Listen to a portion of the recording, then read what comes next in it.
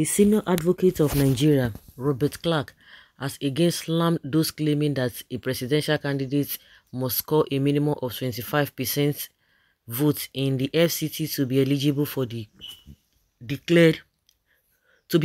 be declared duly elected president of Nigeria. While speaking in an interview with Channels TV, he noted that the Supreme Court had made it clear in some cases that it would not impose any privileges on Abuja.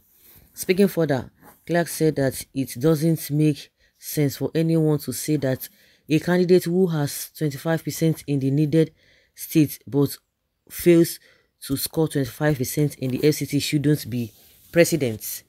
This is a contentious issue now, but when you look at the law and cases that I'm aware of, the Supreme Court said that Abuja is not a state under the Constitution, but they will accord it the status of a state. But in according to Abuja's status of state, the Supreme Court said that it will not impose any privileges on it. The Supreme Court said that Abuja is Abuja and we won't give it any privileges because it is not a state, but we regard it as a state. It is not a state, but we regard it as a state. If a man has 25% in 36 states, but does not have it in Abuja, would you say that that he shouldn't be president? It doesn't make sense. And many people will laugh at you.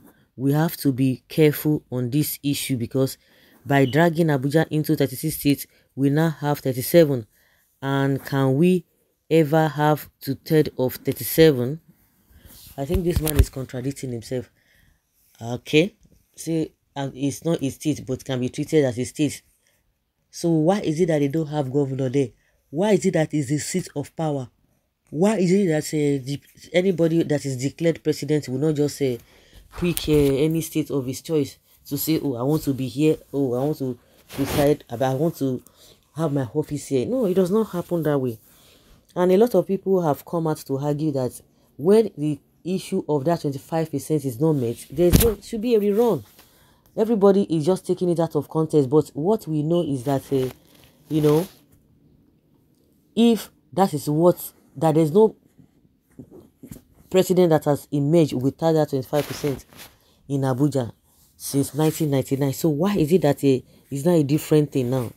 And the question is that why is it that the court, the day they were supposed to meet and give a verdict on that particular judgment, they ran away and they couldn't even attend, and that was why they just let them swear them in. They know exactly what they are doing. Well, they know exactly what they are doing. This clerk must be a deceiver.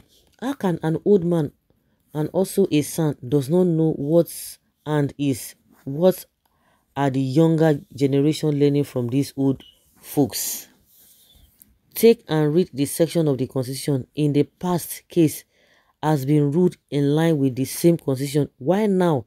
And Papa Clark, you know the role more than we do. You don't even place such view in public domain with due respect. Exactly, he knew just playing games. Their original plans didn't work for them. Old men who are old men who are very close to their grave, still adding problem to the already troubled Nigeria. It's a pity. It is a pity. Are you putting the Constitution aside, making your interpretation? You are part of our problems. Tinubu failed to score 25% in Abuja because he could not use his tigers to rig election. Their international observers only supervised Abuja, could not even go round for the fear of being kidnapped. Bola Tinubu leave Abuja. It is important to go with the content of the Constitution that makes it mandatory for the candidate to score 25% votes cast in FCT, among others, to be declared president. The goalpost cannot be changed now, Mr. Clark. The clarity of this Constitution should be carefully handled by the judges who have to deliver judgments in the tribunal. The Supreme Court have cleared the issue. Thank you for the updates. God bless Nigeria and our people. Because you don't even know how to read and write. That is why someone can teach you at this your level how to write your own. Sure, name is white paper. You have to write your name on white paper.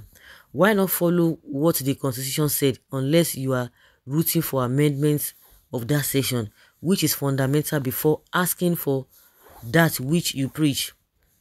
That is why some people don't regard most called politician. Abuja is not a state legally. A president did not need 25%. Just they don't need. Yes, and is the seat of power. Does not need.